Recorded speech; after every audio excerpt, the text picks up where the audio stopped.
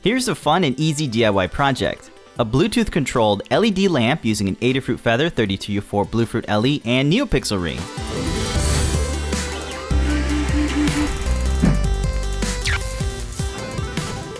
The NeoPixel ring can be controlled with the Adafruit Bluefruit LE Connect app for iOS or Android, so you can change the color of the LEDs or trigger different animations.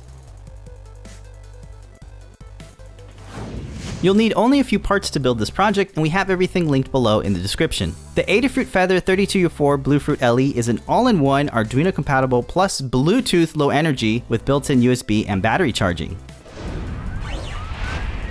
The enclosure is 3D printed and available to download and modify. And if you don't have access to one, you can send the files to a service like 3dhubs.com. You can get the Arduino libraries and sketch for this project by checking out the guide on the Adafruit Learning System. Let's start by preparing the wires. They'll need to be about 8 centimeters in length. Next, strip the ends of each wire by removing 4 millimeters of insulation. Tin the wires by heating them up using the tip of the soldering iron. This prevents the stranded wires from fraying, and it makes connections easier. We only need 5 wires for this project, and they don't need to be different colors, but it does help keep track of connections. Now let's connect the wires to the slide switch. It's easier to do this if the leads are tinned first. Pieces of heat shrink tubing insulate the exposed connections.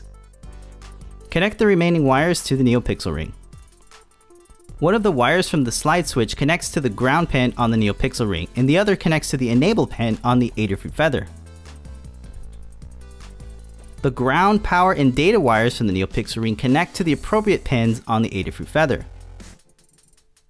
Tap the 2 mounting holes on the Adafruit Feather using machine screws, so that they barely poke through the bottom of the board. Next, insert the board and hold it in place. Then, fasten the screws into the standoffs with mounting holes. The cutout in the case allows you to recharge the LiPo battery and upload code through the micro USB port. You can install the slide switch by inserting it into the cutout on the opposite end of the USB port.